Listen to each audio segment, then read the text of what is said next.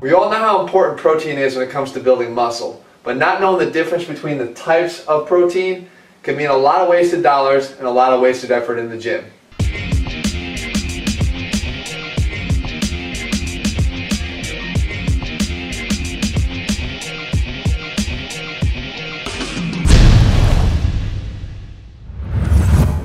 What's up guys, Jeff Cavalier, ATHLEAN-X.com.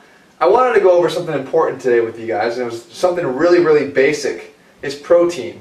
Now, as I mentioned in the open, we all know how important protein is when it comes to building muscle, but there are different types and sources of protein that can make a big difference depending upon where you're going to get your protein each and every day. So really what I want to do is just break it down for you and show you why, so you understand what this all means when it talks about good sources of protein versus maybe not the best sources of protein. First and foremost, we have two main sources we can go to: animal and vegetarian or vegetable sources. In our animal sources, you know all the main culprits here: meat, beef, poultry like chicken and turkey, fish, anything animal derived, milk, eggs, yogurt or pork, right? We know those. I'm going to tell you the main difference between that in a second. Next though, vegetables. We have legumes or beans, grains like wheat, nut butters, peanut butter, things like that, seeds or nuts themselves, okay? But the main difference here is that vegetarians often have a hard time getting enough protein because the vegetarian sources are incomplete protein. Now what do I mean by that?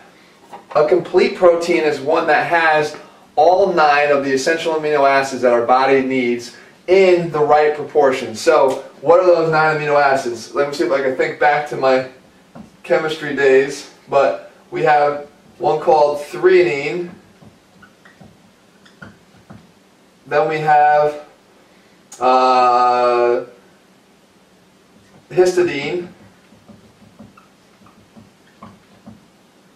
lysine, our branched chain amino acids, valine, leucine, isoleucine, what do I got? 3 more. Methionine,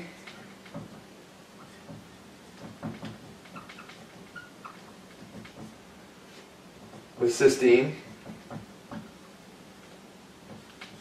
phenylalanine and taurine,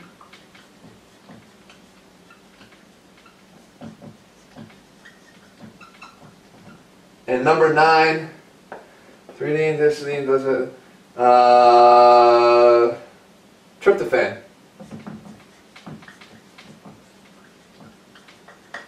That goes way back in chemistry school right there for me to remember that. But anyway, here's the main point.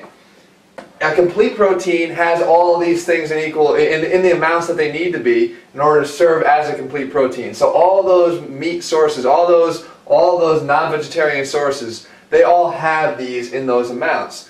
So now, the next thing we're going to consider is how bioavailable it is and how digestible it is. That's a different argument. But for now, the problem is that our vegetarian sources don't. They're incomplete. They have certain things, like a lot of times your grains will be high in methionine here, but they'll be low in leucine or low in lysine.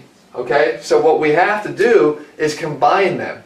So you can take an incomplete protein and you can make a complete protein based on the combining of these. So now you can take a grain, which again is a high in methionine like rice, and combine it with beans, and the beans are going to have and pick up the slack of the leucine that the grain may not have.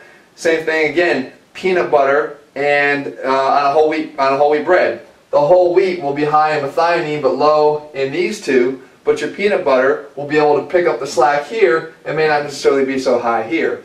So this whole thing about food combining and combining even vegetarian sources of protein, we do that in the X Factor meal plans in ATHLEAN-X. I don't want you to have to think about all this because it can become confusing and you can be left with an insufficient supply of protein because you're making the wrong choices. Or you're taking 2 proteins that are high in methionine, 2 grains, but you're not complementing it with something that's going to be higher in the other elements, especially the branched chain amino acid here, to be able to pick up the slack. Alright? So all of that kind of shows you that, yes, you can get complete proteins in your diet, and most likely is going to come from an animal source. But you can make it a hell of a lot easier if sometimes you rely on some of the things that we know are complete proteins that are easy to find, and a lot of times that is our supplements. So if you look at our list over here, we have PDCAA, it's protein digestibility, something of amino acids. It's like the compatibility. They did a scale here. You can look this up though, PDCAAS. And basically it shows you what the highest bioavailability is of a protein. And right at the top of the list here you have casein, which we do include in ATHLEAN-X3, which is reconstruction. You have egg whites, which are always a staple of what we do. A lot of times I recommend them as part of the ATHLEAN-X Factor meal plans. Scrambled egg whites in the morning with salsa. Okay. Soy protein, we know again it's a high digestibility, good source of protein. Not so great for guys, but again it is up there. Whey protein, we all know whey protein and how important that can be. Whey protein is on this list again as a 1.0, which is the highest it can be in terms of digestibility and availability.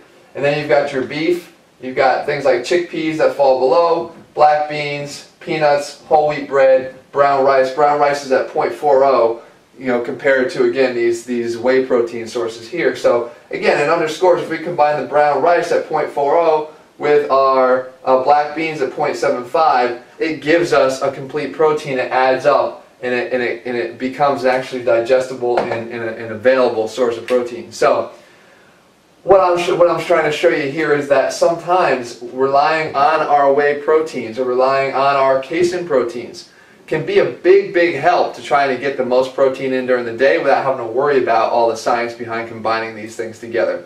So wherever it is, guys, whatever it is that you rely on, whether it be supplements, whether it be ATHLEAN-X, or whether it be even just through your diet, just make sure you have a good understanding and a good grasp of the difference between your animal sources of protein and your vegetable sources of protein, and if you're doing that, how you're combining it all, because in the end, that's what really matters the most. Guys, if you haven't already, come on board Team Athlean. If you don't want to be a chemist, if you don't want to have to worry about anything I just said or pronounce even a single word what I just said, you can get it all laid out for you already in the ATHLEAN-X Factor meal plans. It's 90 days of everything that you need to know from start to finish, literally meal by meal. Guys, it is getting close to summer here, as I always say in these videos now, and I think I try to underscore, if you want to look good, a lot of it happens with what you do in the gym here, but also what you do in the kitchen behind the plate. You better eat right if you want to look right, and that's what we're trying to put together here for you. So come on board Team Athlean. We'll be back here again next week with another video. Thanks again, guys. See you soon.